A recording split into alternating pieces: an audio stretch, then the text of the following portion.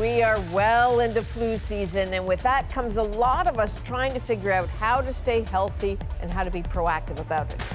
According to Stats Canada, nearly half of Canadians have been leaning on health supplements for the express purpose of boosting their immune system. So, can you boost your immune system using vitamins and supplements? Tim Caulfield is the Canada Research Chair in Health Law and Policy at the University of Alberta. He is well known for fact-checking health claims. Tim, please don't burst my bubble about vitamins.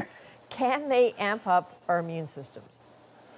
Well, first, let's just start with the idea of immune boosting.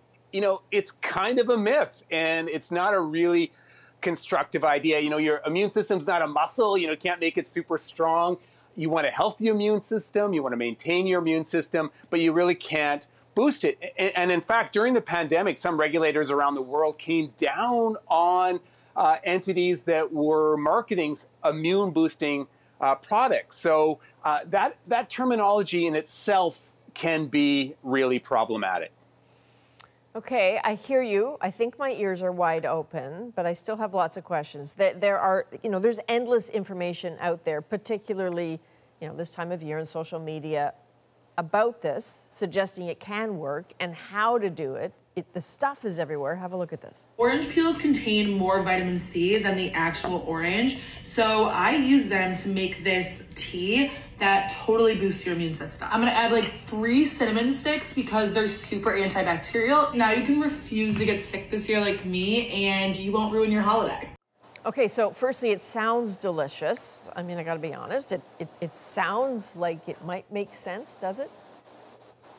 Yeah, it sounds great from an eating perspective, but are you going to boost your immune system? No. And by the way, you don't want to boost your immune system. That's anaphylaxis, right? That's an autoimmune disease.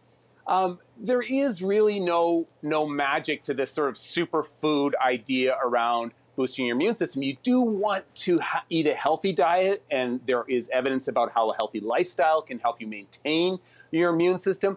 And you don't want to be deficient in your vitamins, right? Low vitamin C leads to scurvy. But you can't sort of take extra vitamins in order to ward off these ailments. And that's really what's being marketed here. And the other really important thing to highlight is how definitive the language is. They're not saying, maybe it's going to help, or, you might want to consider this and you'll get this marginal benefit. No, they're saying you're not going to get sick this season if you adopt these approaches, and that's misleading. But just to poke at that a little bit, if you're feeling run down and you're afraid to get sick, it feels like such an impulse to say, okay, I'm just going to jack up the vitamin C, maybe throw in a little something else in there so that I can ward it off. It feels like an innate response. Are we just all wrong? You're right. There's a real intuitive appeal to that. We all know that we need vitamins. And it plays to what I call the more is better myth, right? We have to have the right amount of vitamins in our body. So maybe if I have more of that good substance, I'm going to be even stronger. And that's just not the case. So look, there have been big clinical trials. There have been systematic reviews on the relationship between vitamin C and fighting colds and flu. And the data is really underwhelming. There was a systematic review by the Cochrane collaboration that found no benefit. There's been other studies that have found really modest, maybe perhaps prophylactic, preventative benefit. But we're talking underwhelming conclusions here. There really is no magic.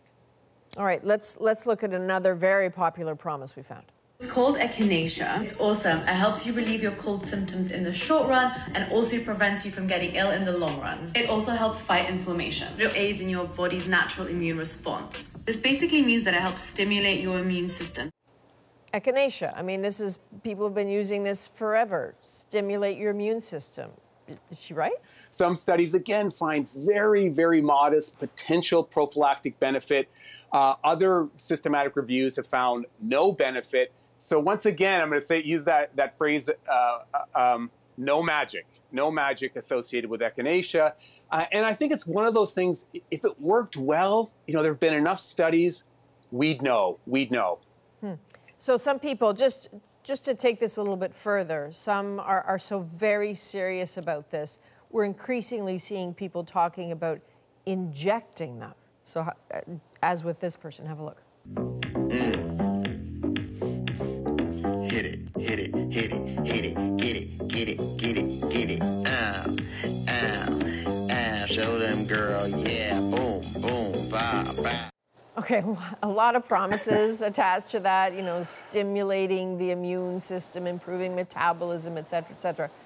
These treatments cost hundreds of dollars sometimes per treatment. Do the injections meet any of the promises? Nope. And this one's easier, I think. I can be a little bit more definitive. I've actually tried this for some, you know, documentary project I was on. I've tried it in a couple places, and sometimes the promises are really clinical, and other times they're more lifestyle promises. But there's really no evidence to suggest any of those things have been supported. And so I would, if you see that kind of stuff advertised, especially around vast quantities of vitamins, be very, very skeptical. How regulated or safe is this industry of health food supplements? Look, it's a huge industry, you know, multi-billion-dollar industry, and it's lightly regulated. And there have been studies that have suggested that it needs to be regulated more. I support that. I think we need better evidence for the claims that are associated with this industry. So remember that. Remember that it's not regulated as tightly as, say, pharmaceuticals. And also remember, studies have told us that often these products can be contaminated, and they don't even contain what's on the label. So yeah, caution is, I think, the best way forward, and a healthy lifestyle. All right, you are a wise man as always, Tim. Thank you. Thanks for having me on.